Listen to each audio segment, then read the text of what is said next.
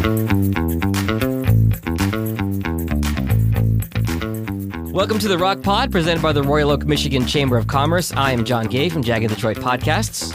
And I'm Trish Caruth, the third-generation jeweler and owner of Your Personal Jeweler. I'm Lisa Biddy, your neighborhood realtor with Keller Williams Advantage. Excited for today's guests. They are Emily Burnett and Anton Britting of JPI Inspections. Welcome both to the show. Hello. Thanks for having us. So let's start with the basics. What is a home inspection and why would I need one? People typically get a home inspection when they are about to buy a house.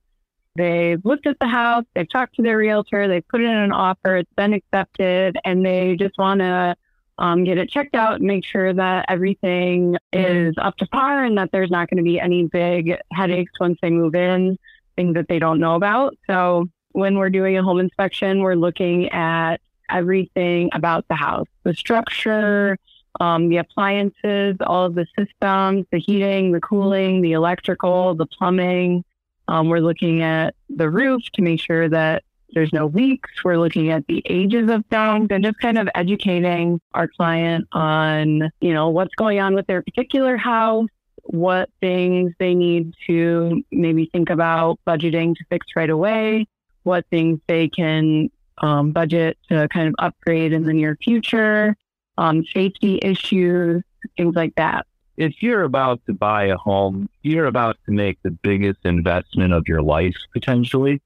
You think you see a home that you are interested in.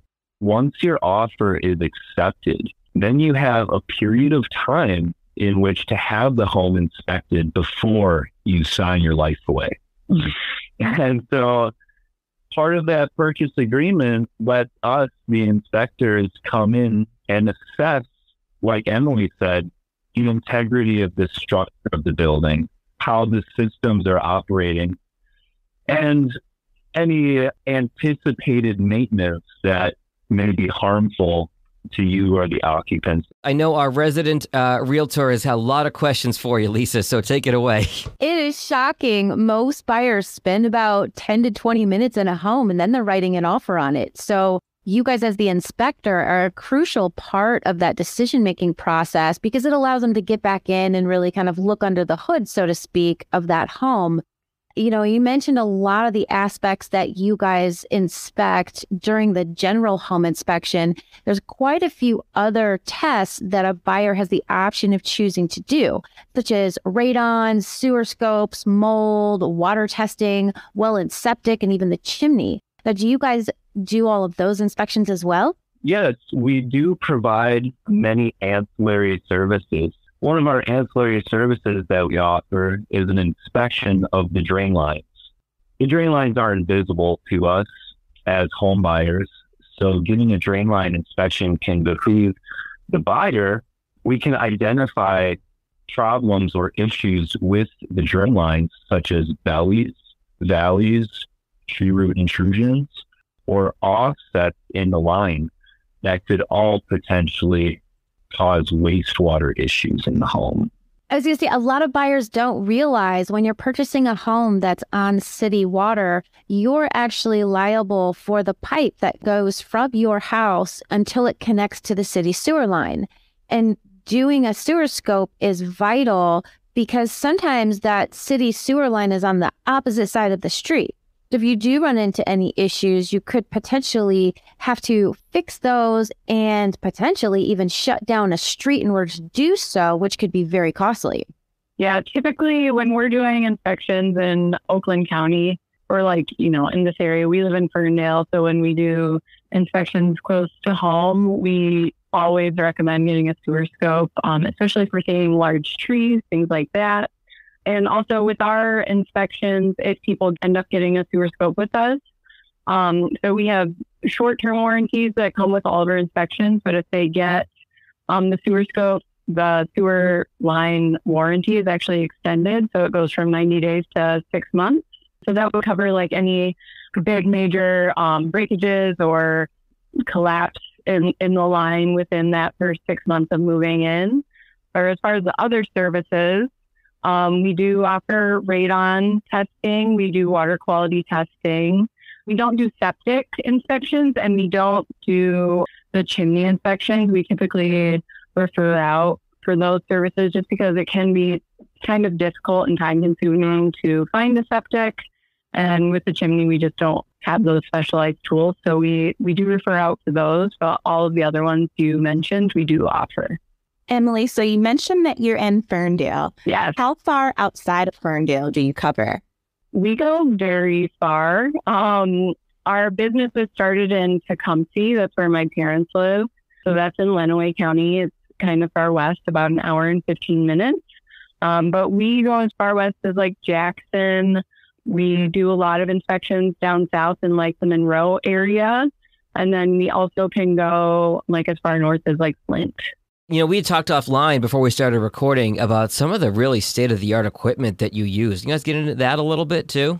Sure. Before we talk about our equipment, I just kind of want to zoom back out 1,000% and talk about why you need a house and why you would want a home inspection. Sure. So it can be very, very competitive out there in the housing market. We've heard some buyer's remorse stories in the past few years of people waiving their inspection just to get their offer accepted. Now, this is not something we would encourage home buyers to do, especially first-time home buyers. When you are buying a home, you're buying something that's used. A lot of times you're buying something that's been used for 100 years or more. So we feel that it's very, very important to have a professional come in and tell you what sort of things are inevitably going to go wrong, what sort of maintenance is expected in the future.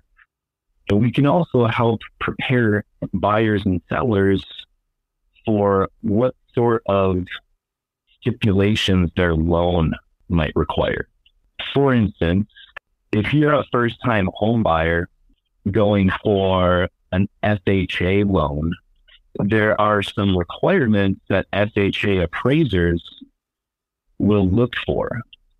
So part of our job is to help identify things in the home that could be called out by the appraiser after the inspection is finished. Does that make sense? Yeah, it does. Now let's talk about those tools. Yeah, please. So one of the things I have next to me is an infrared camera. This is one of my favorite devices to use on the inspection. Emily's laughing at hearing that. It's too bad it's an audio podcast because I can hear you banging around all the stuff you've got out there in the room with you. Emily is teasing me because I'm showing off my favorite camera that I use every day, like it's a Fabergé egg or something. Yeah, and just to me. Well, anyway, this infrared camera, if you aim this at a window or a wall, you can tell how energy efficient the window is, or if insulation is present between the wall studs. Oh, wow, okay.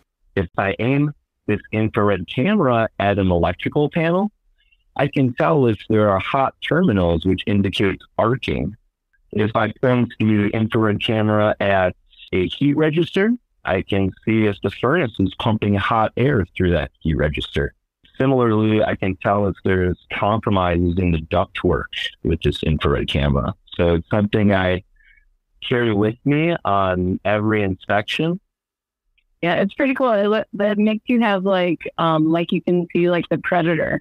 It's like superpowers, yeah. Yeah, those are super fun. You can even like take your hand and touch the wall and pull your hand off and you still have an imprint left. Yeah, they're great. We like to, when we're doing inspection, we like to be able to like walk on our roof. We like to get our eyes like directly on the roof. But sometimes it's just not possible. Our ladders only go so high. And sometimes the roof is a couple stories up, or maybe it's just like way too steep for us to get up there. Or made of slate. Yeah. Some roof materials just aren't walkable. So we have a drone camera that we fly up and we take like a ton of photos so that we can get a close-up look of the roof and see the things that, we can't really see. I just want to add that she's really good at flying the drone. Whip around chimneys like it's nothing. Yeah, I got pretty good.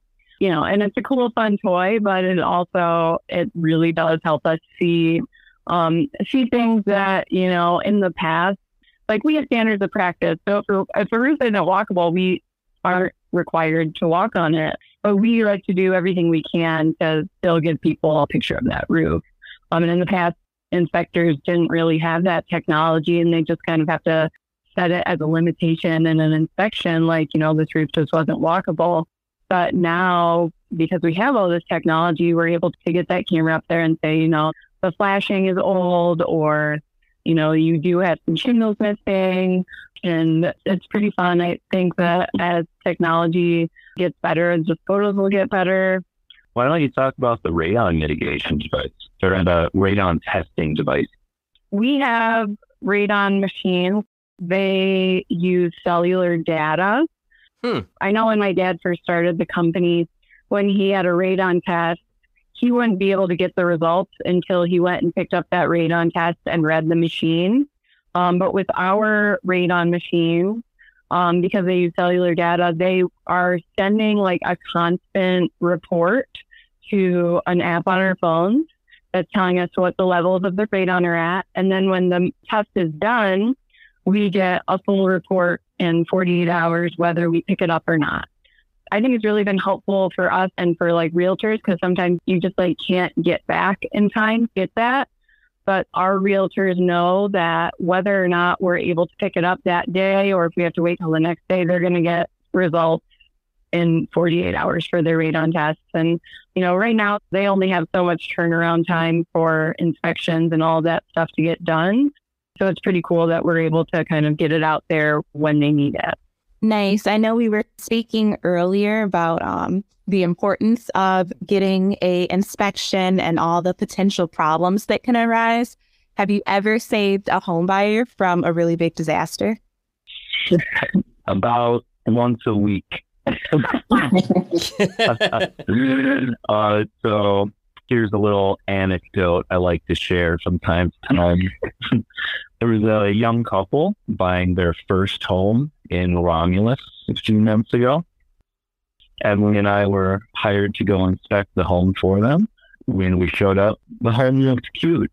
From the outside, it didn't look like there were any major issues at all.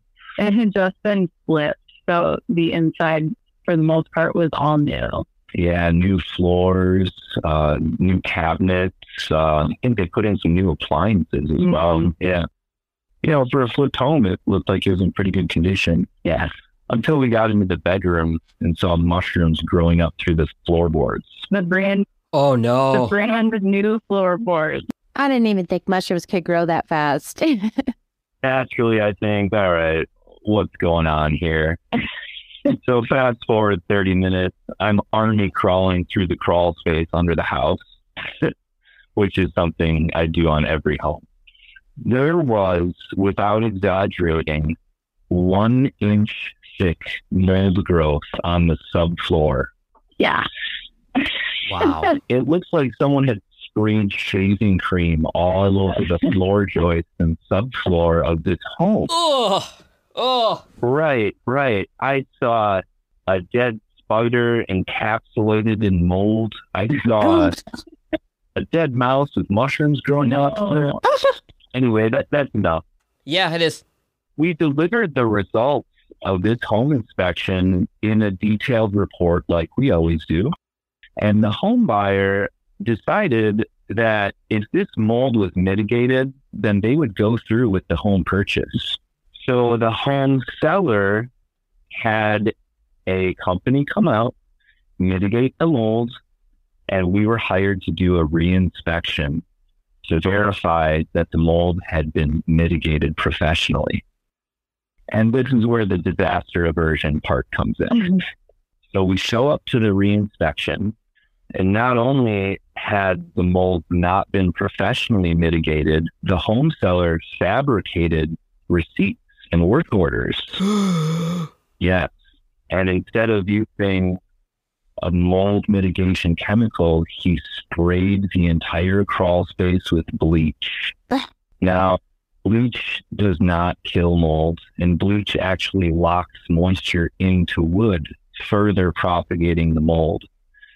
When I returned, I was able to provide the client with realistic expectations. The realtor, she was a really good realtor, and she kind of suspected that they hadn't actually gotten it done. They had like invoices, but no like receipts or anything. So it gave her like the power to be like, you need to actually get this done by a professional. So a professional company did finally come in, and they did finally get the proof of that, because the sellers were kind of like just lying about it. They were trying to conceal issues from us to sell the home. And I just like to give a tip of that hat to that realtor. You know who you are. Yeah. Another time we did a house for another young couple. It was a really beautiful old house. They were in love with it. They wanted like an older house. And it was raining that day, which we really like to do inspections on rainy days because it shows us more than dry days. Yeah. Yeah, we're going through this really nice house and everything's looking good. And I walk into the living room and they had like an addition, like a little sunroom built on. And between that addition, the sunroom, and the living room, it was just like an open doorway, and it was pouring water like a waterfall. Oh. Imagine going to see a home that you thought was perfect, and on the day of inspection, you see an indoor waterfall. That's not supposed to be there. And that family was there. They're like all freaking out. So we're like, okay, we called the sellers. They come home and act like it is the first time it's ever happened, but they pull these plastic totes out like immediately just for it. And we go up to the balcony, and because there was a balcony right above this area, it was like Gorilla Tape right there. And the closer we're looking, like as we're looking inside, it had finally stopped raining. And, even the couple was kind of like really scared off by that. But, we finished our inspection either way and give them all the information. So as it stopped raining, we took a closer look at the wood, like in the doorway, and it was obviously a persistent problem. The wood that we could see was like rotting. And it was just something that the seller had tried to hide and probably hoped that it wouldn't happen on that day. And so they were just really lucky, we're never like, don't buy this house. Sometimes people ask us, should I buy this house? And it's not really our place to say that. That's not our decision to make. Yeah, and every problem is fixable. It's just a matter of what cost and who's paying for it. Yep. And furthermore, everyone has different wants, different needs, different resources. Yeah, some people are handy and want to take on maintenance projects. Some people want a home that's move-in ready and maintenance free. Yeah, we don't tell people don't buy this house, and we didn't that day, but they were kind of like, thank goodness that we found this today, because the sellers, they really were like trying to hide it and acting like it was the first time it had ever happened. Let me pull out these totes and buckets that I had convenient stored right here. So, Emily, I know that you will be taking over ownership soon, and JPI will be becoming woman-owned. How do you feel? Are you excited? Yes. Yeah, I'm excited. Of course, I'm nervous. It's a big responsibility. I'm excited. And I have big shoes to fill. It's my family's company, so I want us to do well. And my family is really supportive, and anything that we need coming up, I'm sure that they'll help us. But yeah, I'm excited, and I'm excited to be doing it with Anton. She's going to do great. Yeah, it sounds like you have a lot of experience in this field. So congratulations, and we look forward to seeing more of your work. Thank you. What do you guys do when you're not working? Well, Emily does improv comedy at Planet Ants every Monday night. If you'd like to come see it. Nice. I do. I'm a part of the Planet Ant farm team. So every Monday night at 7:30, we do a long form improv show. So I got into improv at a Chamber of Commerce meeting, not the Royal Oak one, but when Ferndale was still around. Mm-hmm. And I won a free class at Go Comedy, and then I just loved it. And I've been doing it for a couple of years. So come out and see me at Planet Ant in Hamtramck. But Anton does professional hacky sack, also known as foot bag. And he was in an international competition this year. It's true. See, this is why we do the podcast. We ask these hard-hitting questions and find out all about our guests. Yeah, it's sort of a closet hobby, but I've been to 8 world championships, 0 titles. If you want to see my freestyle moves, you can just go to YouTube and type in Anton foot bag, and you'll see some of my cool tricks. Awesome. All right, before we wrap up, it is time for our fishbowl question of the day, where we ask you a totally random question. So, Trish, would you pull today's fishbowl question of the day? My pleasure. Let me get a good one. Oh, boy. What is on your bucket list for 2023? Well, we are engaged. Congratulations. Thank you. We've done 0 planning in 1 year of engagement. So we'll put that at the top of the to-do list. How about you, Em? Yeah, that's what I was going to say. Get married or just plan something at least. Be happy forever. Yeah. So date, venue, none of it at this point? None of it. We're closer to the courthouse every day. There's appeal in that for sure. When you're self-employed, that might not be a bad idea, and throw a party later. Right. Yeah. We want to thank you for coming on the podcast today, giving us your insight and also telling us some really interesting stories as to why it's important to get a home inspection. If our listeners are buying a home and they want to get in contact with you for a home inspection, how do they best find you? Thanks, John. We do have an Instagram page called Journey Inspections. We also have a phone number where you can call and book us. It's 248-914-5487. And then our website is journeypropertyinspections.com. Yeah, we'd be happy to perform that inspection for you. Thank you guys so much for being on our show. I can hands down agree with the importance of getting an inspection, and you guys are great to have on. My name is Lisa Bibby, and I'm a realtor with Keller Williams Advantage. I put the real back in realtor. The market is shifting, yet there are still niche markets and low inventory. Looking to get top dollar for your house? Give me a call, or you can find me on Facebook, YouTube, and Instagram at Sold by Lisa B. I'm Trish Caruth, third-generation jeweler and owner of Your Personal Jeweler. I specialize in creating custom engagement, wedding rings, and fine jewelry. You can check out our new showroom on 4th and Washington.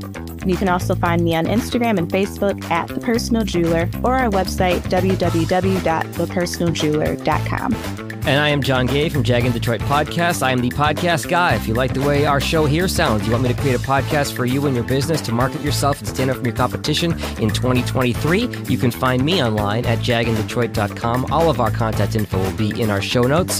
Thanks so much for listening to this episode of the Rocc Pod, presented for the Royal Oak Chamber of Commerce. For more information about chamber events or how to get involved, you can visit royaloakchamber.com. Thanks, everyone.